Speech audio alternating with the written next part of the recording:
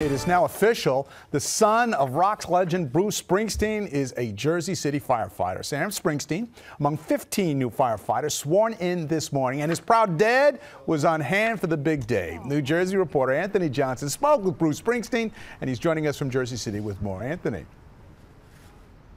Yeah, David, this certainly wasn't your normal graduation for a firefighting class here in Jersey City, as the boss was here to congratulate his son, who is now one of Jersey City's bravest.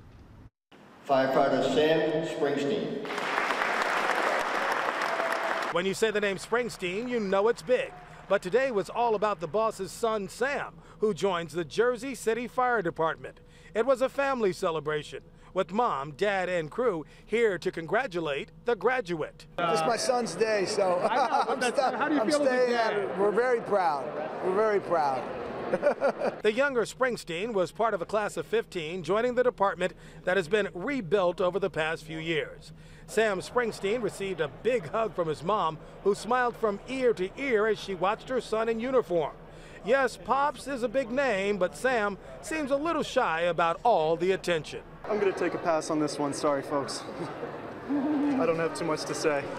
Well, you're happy. Congratulations. Thank you. Best job in the world. Was it hard, at least, was it hard becoming a firefighter? It wasn't easy.